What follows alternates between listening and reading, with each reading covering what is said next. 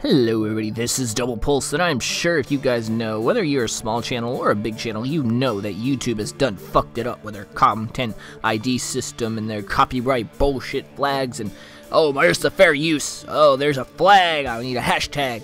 And everybody's been raising their pitchforks and all this other shit with hashtags, where's the fair use, and make YouTube great again.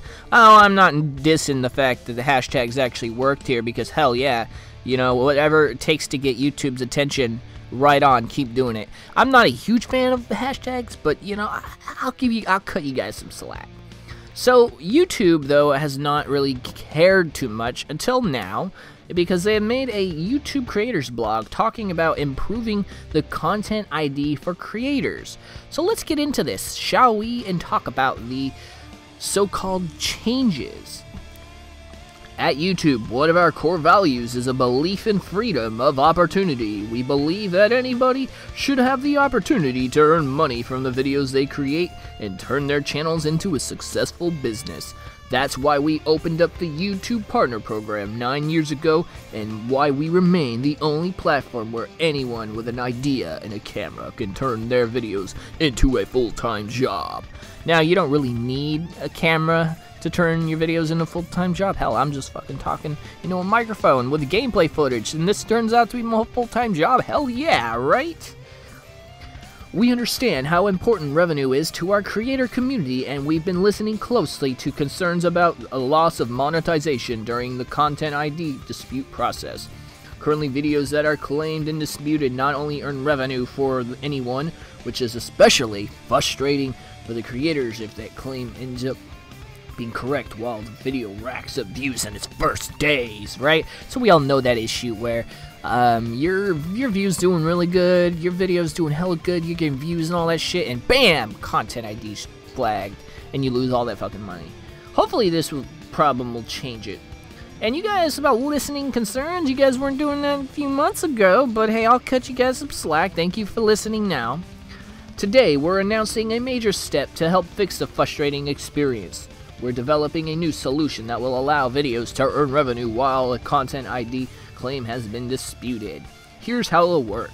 When both creator and someone is making a claim chooses to monetize a video, we will continue to run ads on that video and hold the resulting revenues separately.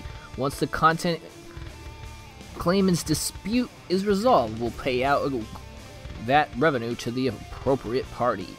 We're working on the new system and hope to roll it out to all the YouTube partners in the coming months. Let's take a closer look at how it looks once it's live. So before I want to get into this whole details and show you guys exactly the image, the way that I always see the system is that it's gonna trickle down. I think Mundane Matt mentioned this in his video, saying that hey, we're going to he mentioned that YouTube's new systems and new features that they announce usually not everybody gets it. It usually trickles down to the highest creators first, and then smaller and smaller and smaller until, you know, everyone has it, right?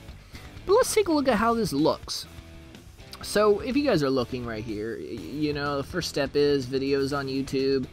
You know, your video starts off all normal, you get monetized money, you get all your dollar signs and all that shit on your views, and then a claim is placed on your video because some guy doesn't want you making money off your videos, or a company, right? And money will be paid to the third party unless the creator disputes the claim. If disputed, monetization continues and money is held. Now, here's an interesting thing. Is the money being disputed? Like, I think if you are gonna get your video claimed, you should dispute it immediately. If you really do feel like your content is under the fair use or some crap like that, and you know something's not right, you should dispute it right away. I don't like the idea that, like, the money is, you know, it's going to be theirs until you dispute it. Now, apparently, here's where things, if the creator believes that it's valid, invalid, then they can choose to dispute it, and the monetization continues, and money is still held until the dispute is settled. Money held either goes to the creator or the third party. Okay.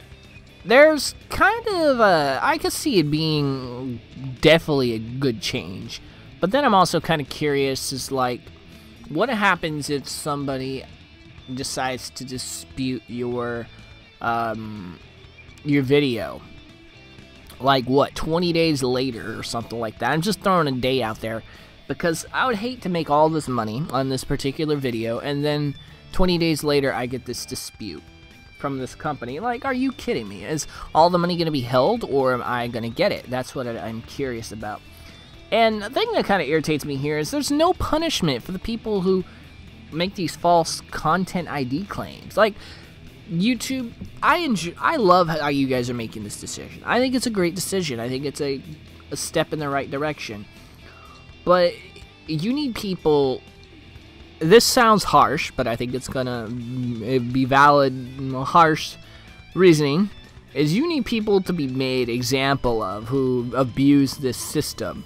You need to take them backstage and beat the living crap out of them with a ban hammer on YouTube, right? So, and if that's not happening, then it's still gonna be a problem, and people can still put claims on there. We strongly believe in fair use and believe that the improvement to Content ID will make a difference. And additional to our work with the content dispute process, we're also paying close attention to creators' concerns about copyright claims on videos they may believe in fair use. We want to help both the YouTube community and copyright owners alike better understand what fair use looks like online, which is why we launched our Fair Use Protection Program last year and recently introduced a new Help Center pages on this topic. So this article goes on for a little bit longer. Let's see, what does it say? It says, even though Content ID claims are disputed less than 1% of the time, we agree that this process could be made better. We are making sure that our Content ID tools are being used properly is deeply important to us, so we built a dedicated team to monitor this. Using a combination of algorithms and manual review, the team has resolved millions of invalid claims in the year alone, and acted on 1 million more before they impacted creators. I don't know if I want to believe that number. I'll take it as, you know, that they are working on this. They are also going to restrict feature access and terminate a partner's access to Content ID tools if we find that they're repeatedly abusing these tools. Okay, that's good. That's a good move right there. I'll give you guys props. So you are going to take people in backstage and beat them in the head with a ban hammer if they mess around and abuse this thing. Thank you for addressing that concern. We will continue to invest both in people and technology to make sure Content ID keeps working for the creators and rights holders. We want to thank everyone who shared their concerns and intended effects from content claims. It allows us to create a better system for everyone, and we hope to share more updates in the future. Bravo, YouTube. Bravo. This is exactly what we need. This is the step in the right direction. Sure, it might not be perfect, but it's definitely a right step.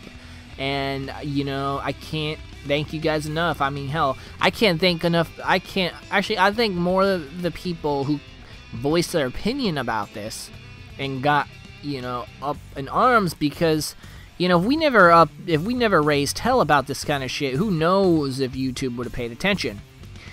Now, I think it's possible that there's going to be improvements and changes to this kind of system before it's live to everybody, and that I think having a system like this where it does kind of trickle down a little bit to creators kind of gives them room to improve before everybody gets their hands on this, right? But that being said, this is something I think definitely should have been implemented in YouTube in the beginning, and hopefully it turns things around when you have copyright or Content ID claims and all this other stuff, because it sucks. It sucks working your ass off on a video, And whether it's in fair use or not, it still sucks. And you're sitting there, and then all of a sudden it gets slapped with a content ID by somebody. And if it's legit, then fine, you know. If it's legit, I understand. But if it's not legit, then that's really shitty move to do. I mean, there's a lot of people who do YouTube as a full-time job and do make it their livelihood. I mean, I think AdSense is definitely not the best way to make money on YouTube anymore, but it's still one of the most primary ways of doing so. I mean, you got sponsorships and other stuff and brand deals that you also need to take consideration when doing YouTube, but, you know, AdSense is kind of the way you start. But I'm going to end the video here. I would love to hear your guys' opinions on this topic. If you guys enjoyed this video, be sure to leave a like, be sure to leave a comment, and subscribe to the channel for more videos in the future. I love you guys to death, and I will talk to you guys soon. Goodbye.